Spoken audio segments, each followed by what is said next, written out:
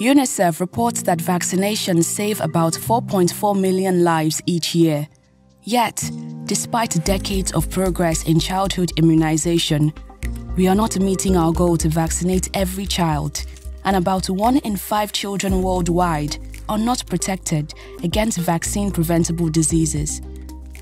Vaccination rates vary drastically by region and income level, with children in parts of Africa being the most likely to be under-vaccinated or entirely unvaccinated.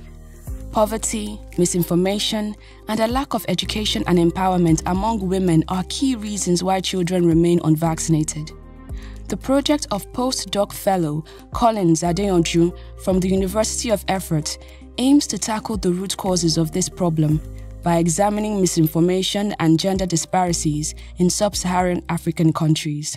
The goal of this project is to reduce the vaccine-preventable disease deaths among children in the Sub-Saharan Africa region, and also to understand the nuances around how decisions about vaccinations are made, and to explain and to be able to design appropriate intervention that will be able to address that. Specifically, how do gender disparity being a biological influence the decision of caregivers? How does information that are inaccurate or born out of conspiracy theory help influence this decision or enable or a barrier to vaccination uptake?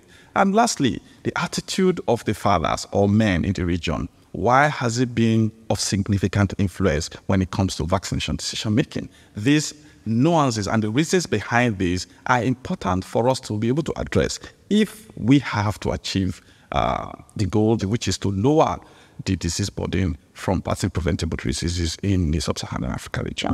GLOHRA supports research projects covering a wide range of thematic focuses, including antimicrobial resistance, immunization, infectious diseases, and more.